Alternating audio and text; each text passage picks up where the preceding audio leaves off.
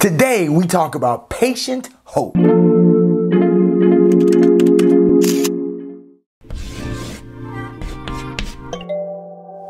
Hey there, welcome to the 5 by the Fire podcast. I am your host, Armand Sheffy, aka Pastor Fury, and I'm also the executive director of the Unshackled Network, a family of missionaries that exists to help the marginalized experience freedom in Jesus through equipping and empowering disciple makers called to the forgotten.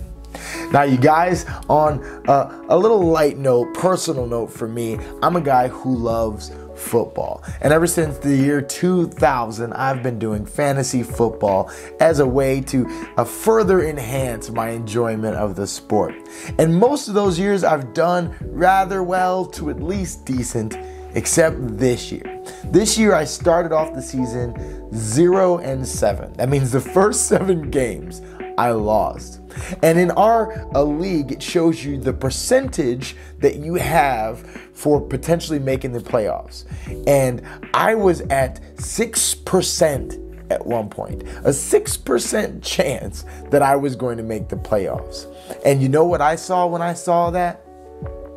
So you're saying there's a chance. Yeah, you guys know that line from Dumb and Dumber. But for me, that is a line from my engagement with God, that there's always hope. There's always this understanding that while I still have breath in my lungs, I have reason for hope. Not just hope for better now, but I have the hope that I will continue to persevere and be with the Lord for eternity in heaven. Now, as we look at today's passage, one of the passages that we studied in the McShane Bible reading plan today is Hebrews chapter 6.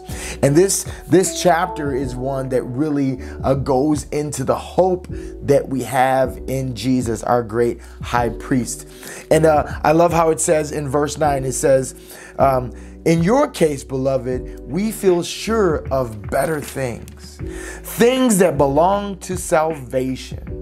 So he's saying, hey, because we know you, because we know the life that you live, because we can look into the way that you've engaged with the gospel, we have sureness, like we have an assurance. We feel better about better things for you because of our thought about your future with salvation. And it goes on to verse 10, he says, for God is not unjust as to overlook your work and the love that you have shown for his name in serving the saints as you still do. And we desire each one of you to show the same earnestness, to have the full assurance of hope until the end. So here he's saying, we can see the way that you've lived. We can see the love that you've demonstrated in the past and you still do. I think that's an important point. Because too often, as we think about our life with the Lord, I think we can sometimes look back at seasons of life where we really had a strong faith, where we really operated by the Spirit's movement in our life, where we've seen God move. And then we can ride that reality, that moment when we know something changed, and believe that really gives us the assurance that we have this hope of salvation. But I think it's wise to not be assured based on the past, but look at your life today. And he says, you have shown for the love that you've shown for his name in serving the saints as you still do. So it's important to look at where you currently are, right? What did Janet Jackson say? What have you done for me lately? So it's important to look at not just your past record, but where are you currently at? Right now, my fantasy football team, I'm on a 2-game win streak.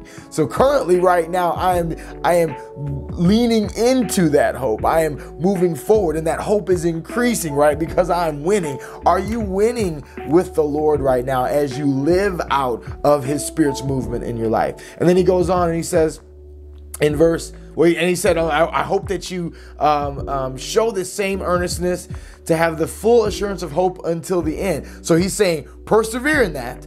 Like, stay in that. Stay earnest in that love that you're showing so you can continue to have full assurance of the hope until the end. And then he says, so that you may not be sluggish, but imitators of those who through faith and patience inherit the promises.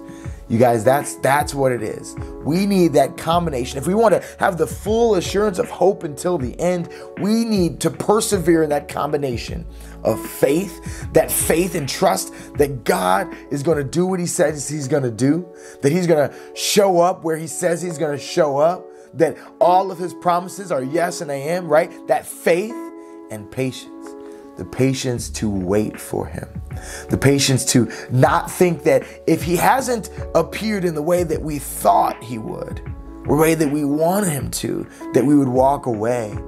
I was engaging with a guy on Instagram the other day who had given up and said he was tired of these promises of what's to come.